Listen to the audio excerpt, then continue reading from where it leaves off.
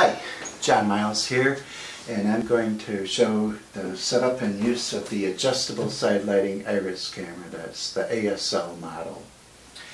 And first, to open the case, you push in on each button while you lift it forward like that, and open it. And you can see the contents here. There's the camera, the illuminator, a spare lens, camera battery charger, and some accessories.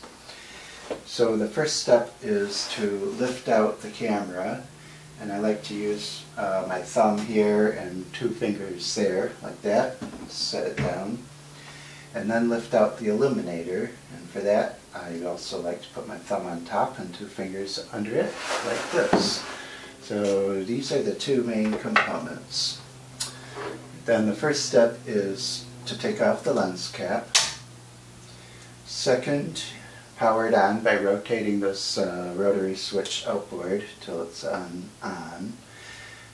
Check to see it's on the A setting in the MEC, that refers to aperture priority, which you use for all iris photography. And then push the button over here to pop up the flash. And also check into the top window of the lens to make sure it's on 0.286, and if it isn't, you just pull this down until the number stops turning. This will keep turning, but the number will stop at 286. And next, make sure this is on manual focus. That's the rear position. It has an M. And VR is off for all iris photography, because you'll always want to use the flash to get good detail, and if you're using flash, the vibration reduction is not useful. Then the next thing is you can look at the back of the camera and check your settings. I usually use F20, and you can also just see that it's on 1/60th. It's not critical. The shutter speed could be 100th or 200th, but I use 1/60th.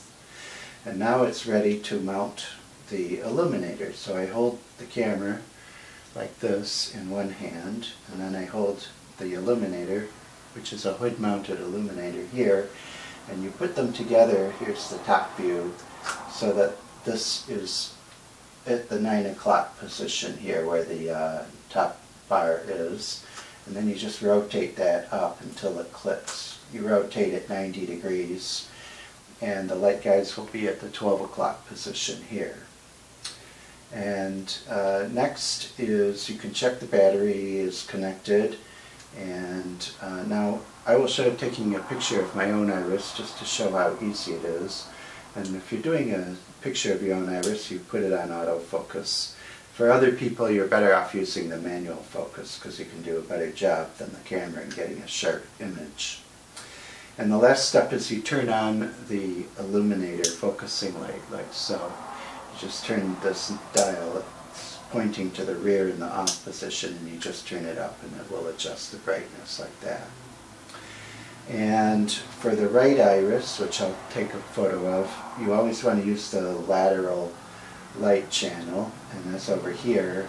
And to do that, you slide the shutter over to that side, so it will only allow the light to go through this channel. Next, you can just test this out. You can autofocus on your own iris, and I just line that up like so. Get a good sharp focus, and there it is, a perfectly good iris photo.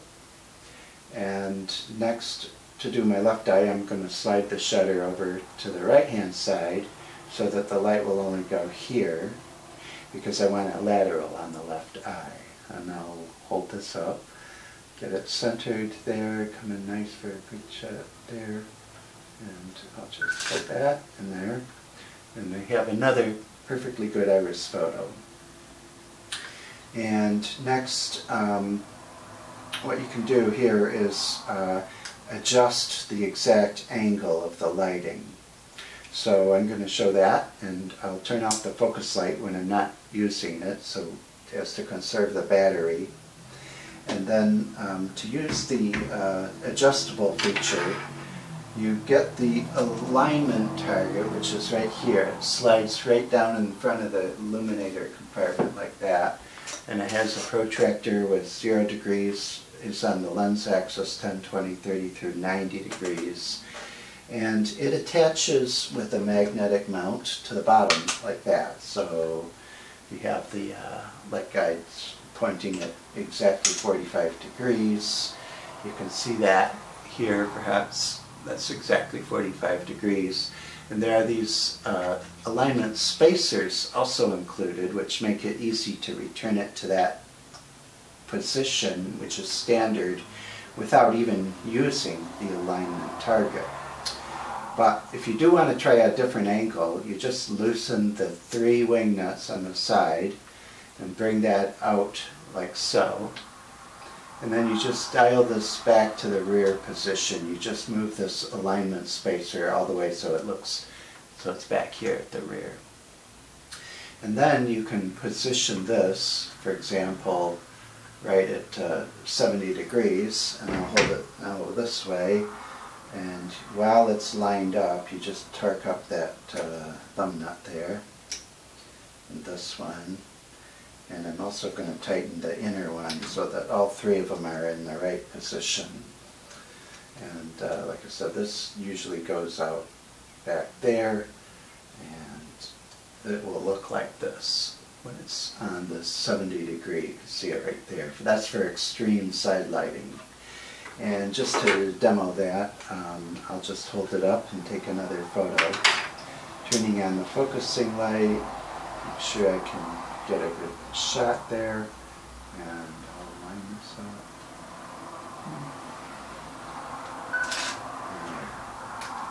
So this is with a extreme side lighting picture, and then you can do that to the other side the same way. And when you're done, the first thing is to turn off the focusing light, and then loosen these 3 and push that all the way forward, and it has a cutout to hold the light guide clip exactly at 45 degrees. Slide that into the notch. It's just the right size. And then you'll tighten these 3 clamping knobs. And that is how you get a good side lighting iris photo. You can also use a chin rest. It's sometimes good to have, and I have one here to demo. So this is the economy model, $500 model.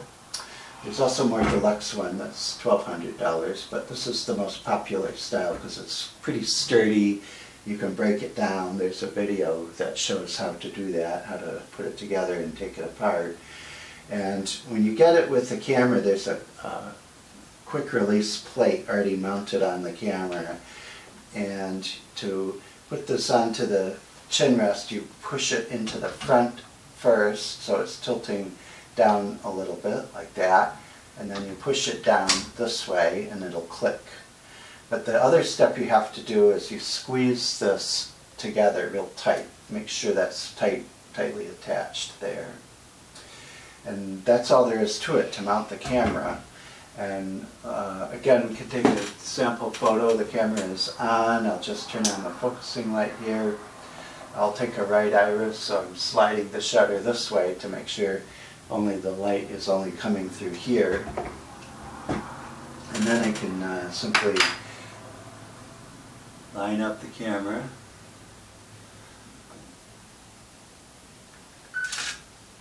And I just push the picture taking button again, and for my own picture I have to use autofocus. And as you can see here, we have a perfectly good iris photo. And you can play that back on a monitor or a computer. And so when you're using the chin rest, this is the knob you use to focus. So with macro photography, you generally want to move the whole camera and lens together, and that's why we use this focus track. And you have to position it by pointing it directly at the center of the eye. Right in the center of the pupil should be the center of the field of view. And to get that alignment, you can tilt this up and down. You won't need to move it very much. And you can also swivel it this way until it's pointing straight at the eye. And then you have the subject, the client, looking straight in at the center of the lens. There will be a small reflection dot there. And then at that point, the eyeball is perfectly aligned with the camera lens, and you can take the picture at that point.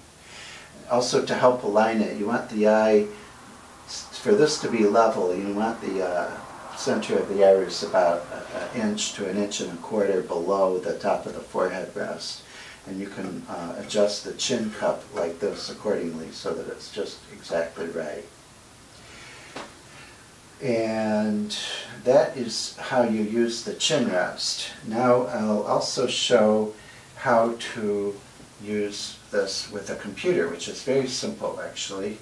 And just to show an example, I have a computer. Right here is a Windows 10 computer. And the software you want to use is called Digicam Control, and you get it from digicamcontrol.com. And so I'll get a cord I have here. When you get the camera in here, you'll have a USB extension cord as well as the camera to USB cord that looks like this. And the one you get with the camera is kind of short. It's only like 2 feet long. So I usually prefer to use this extender cord, a USB extension cord. And then just put that in there. You open up the top side rubber covering there, and you'll find a tiny little opening for this. You put that right in there. And now this is a Windows 10 computer with Digicam Control. And when I plug in the camera and it's turned on, it'll automatically recognize it. And likewise, I already had the software running. If you haven't had the software running ahead of time, you could just start it. And the icon is just like a little red circle with a gray colored aperture symbol in there. And so the next step, I'll bring this to the foreground. So let's see how that looks. I'll bring up the Digicam Control software. It looks kind of like that when you start off. There's no pictures, but the pictures you take will show up down here. And I'm making another video that goes into more detail using Screencast-O-Matic so you can see the actual desktop in full detail filling the frame. But I just wanted to show how easy it is to use this. And you have a couple of choices here. You can use the camera in the usual way, which I'll do again by simply taking another picture. Again, all I have to do is turn on the focusing light. The camera needs the focusing light in order to get a good autofocus, and you need a focusing light as well. So you can adjust the brightness by turning that dial. And then you can also take the picture the same way by pushing the picture taking button. So, and I usually pull one lid down. And there I've taken the picture and it shows up on the screen right away. It'll pause for a moment and then it'll go back to your control panel. And at that point, after you confirm it's a good picture, you just point this at the other eye. Now I'm looking at the left eye. I'll move the shutter accordingly. And likewise, I'll hold my lid down a little so we can see the whole iris. Centered nicely.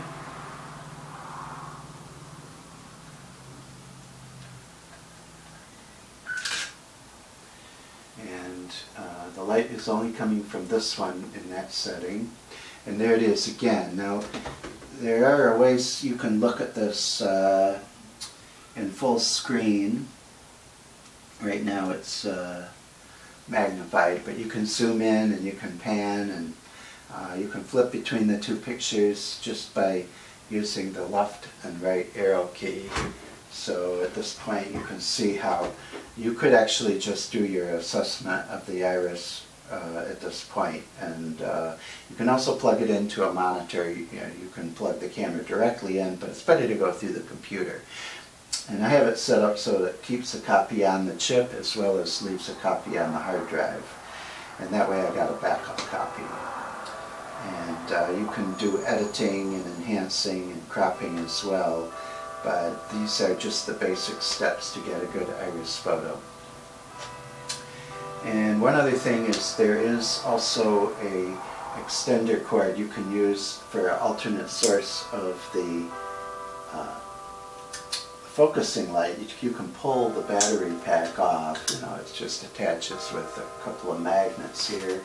And I usually prefer it that way instead of having cords, but the camera does come with an extra cord that you can plug into a USB socket on your computer, and that's just a backup power source. And that's pretty much it. That's all there is to it to take a good iris photo. You have the good illuminator, side lighting, focusing light, and the software is free from digicamcontrol.com. And if you want more information, you can go to my website at milesresearch.com. And there's also the user guide for this ASL camera, and even this video will be available as well on the website. There are other models that are also detailed on that website, but you'll find most of the information on the links page. So that's pretty much it, and I'll see you next time.